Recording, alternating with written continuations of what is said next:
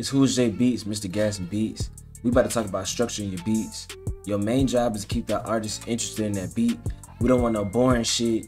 We don't want no beats that's just going over and over like a broken record. I want to help you get your beats to the point where an artist is like, oh wow, the hook comes. Oh wow, the verse comes. Oh shit. You want this shit to keep changing up and keep the attention. It's like watching a movie, going scene to scene. Before I get into this video, subscribe to my YouTube channel. We got way more sauce coming on 808s, mixing, and more. I got my free mixing training. It's a checklist, some exclusive mixing videos. It's all in the description. Go check that out right now if you need help mixing. Now we in FL Studio. I'm about to play this Yeet type beat. Then I'm gonna let y'all know how I structured this beat. Tell you exactly why I cut some things out. I'm gonna show you how I went from the hook to the verse. I'm gonna show you how long I have them and why I have them that long. Then I'm gonna also show you some ways to transition from the hook to the verse without using like rises and effects and shit. So this is the first thing. I keep a short intro, 8 lines. I keep it short because you want the drums to come in right after they feel the vibe. You want them to feel the melody, and then boom, you want the beat to just start. I see a lot of producers around me that get placements. They start with the drums. I usually don't do that. It's very rare. It's never a right or wrong way, but you want to grasp the attention. If the melody's not that good, more than likely you should start with the drums. Let's get to it. I got my 8 lines of melody. Listen.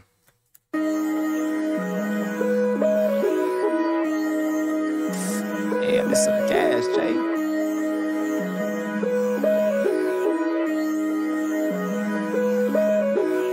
You see on my template, I got hook 1. Of course, this is the second part of the hook. Then I got verse 1. Hook 2. So check me out. This is why I keep 8 lines, and I do it for every section. As an engineer, when I used to get beats, and the beats are extra long, the artist is gonna tell me to cut the beat. The reason why I'm doing 2 8s for the hook, 2 8s for the verse, is so the engineer can actually cut and move the beat however he wants to do it. There's always gonna be enough space. The verse is not too long, the verse is not too short, the hook is not too long, and the hook is not too short. Another thing that happens is when the artist is doing a short hook and jumps into the verse, you having these different transitions and variations, the artist can put the hook wherever they want to put it and put the verse wherever they want to put it.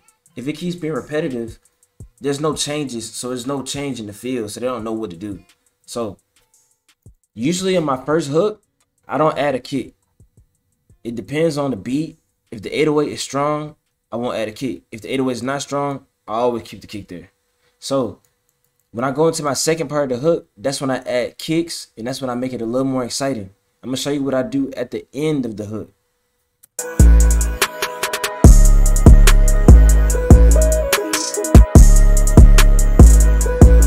Got the kicks in, now listen to the end.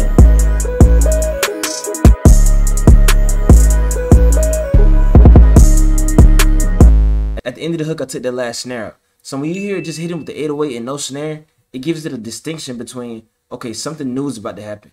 And then you can literally hear the beat drop again. So you don't want to keep everything consistent. You kind of want to just have some points where it's like, okay, we drop this off and bring it back. I learned that in a book called The Art of Mixing. It's called density. You're going to have a lot of sounds at some points, and you're going to have a small amount of sounds at some point. So you might have 10 sounds in a beat. You might go from the hook having all 10 sounds and the verse going to 7 sounds. You can easily make these transitions happen at the end of these patterns and in the middle of these patterns. I'll show you another example. Check this out in the verse.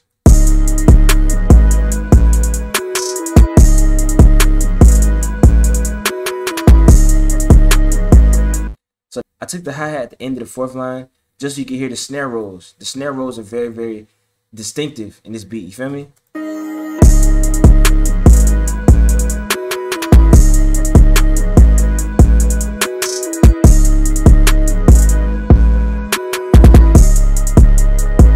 You feel me? So we go from the hook and then we go to the verse, and the verse is just very open. We're dropping off a lot of hi-hats. We're dropping them off. All right, look, here's another one. When I start the second part of the verse, I took the snare out of the beginning. Listen. Sounds like it's flowing. Listen.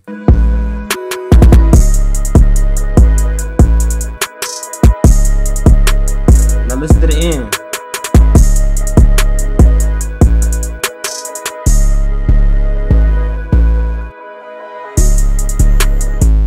So like I said, my main purpose of making these drops is so the artist says, oh wait, what's about to happen? Oh wait, this must be the hook, this must be the verse. You want the artist to kind of know so you can be like, all right, I'm gonna stop rapping here and go back to my hook. go ahead and fly the hook over. That's what the artist will tell the engineer. So if you guys haven't seen my first video on Producer Grind, I'm gonna show you what exactly this is when you see pattern 1, pattern 4, pattern 3, pattern 2. This is what's going on. I started with this pattern here. I'm gonna go to pattern mode.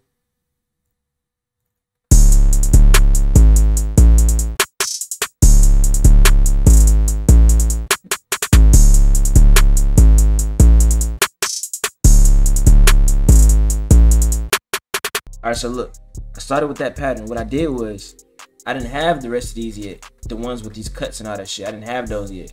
So, what I did was, I took this pattern 1, duplicated it all the way out, just like the rest of these right here.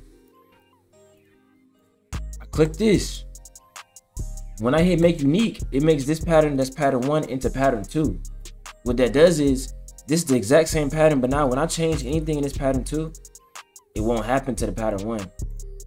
So what I've done is put a whole bunch of pattern 1s down and made 4 of them unique.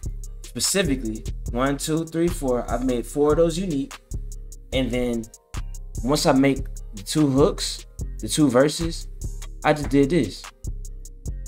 Hold Control, Command B, or Control B if you're on Windows.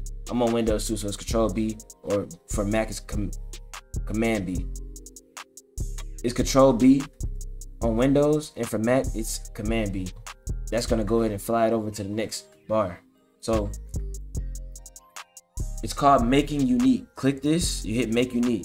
That's how you actually take a pattern and just make a clone of it, but it's actually different. You can modify it and it won't modify the first one. I'm gonna show y'all one more thing that I've added to my structure that seems to get me a lot of placements. Alright, so look, this is the last thing I'm gonna show y'all. Using 2 808 patterns. The reason I use 2 808 patterns is because of this. I'm using 2 808 patterns because when I go from my hook to my verse, I tend to go more aggressive in the verse. Me as a producer slash artist, when I'm making these beats, I usually rap to them, have a flow. When I get into the verse, I change the 808 pattern to a more aggressive pattern. It could be more aggressive or it could just be more open. But you want the vibe to go, okay, I need more vocals in this verse than the hook. Usually the hook are like one-worded hooks, you know what I'm saying? Like slide, some shit like that, drip, like regular one-word things are just small sentence fragments. In the verse, it's time to get to spitting. So that's why I add way more drums and I make this shit just very aggressive. So listen to it when I'm playing this beat and it goes from the hook to the verse. Listen, 2 different 808 patterns, adding this to your structure will make the rate of you getting placements, the rate of people actually being excited listening to your beats go up. People will actually be like, oh shit, like you're doing something because you keep having these changes. So if you watch the Producer Grind podcast, a lot of producers say that the ones that are on top of the billboards are the ones with the most changes. So that's what I'm putting y'all onto in this video. We're changing it up, switching it up, all type of shit. Here we go.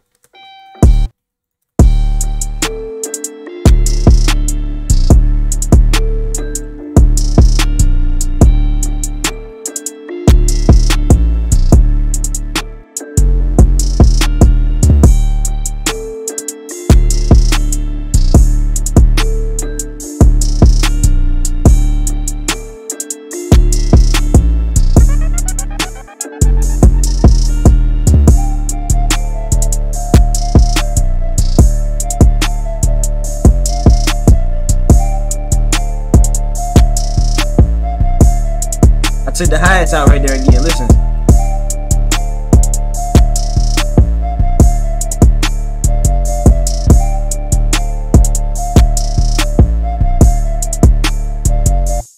If y'all like these hi-hats, make sure y'all go to my store, shop.whosjbeats. I got hella MIDI hi-hats going crazy for y'all. Drag and drop, I promise, royalty free. You don't owe nobody. I took the hi-hat out right here. You got like 3 different choices. You're taking out the hi-hat, taking the 808 out so everything else could breathe, or you're taking the snare out. The last resort that I usually take at the end of my verses is taking out everything except the melody, just letting it breathe. So listen.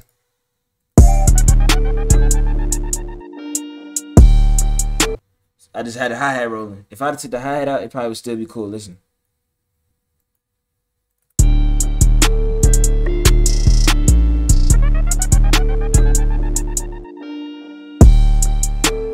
If If you enjoy it and learn from this structuring video, go to my description, subscribe, turn on my post notifications, and join my free mixing training. Get that checklist, watch those exclusive mixing videos, and I got FL Studio presets for the mixing. My Instagram is at WhoIsJBeats LLC. Follow Gas and Beats as well. I'm out.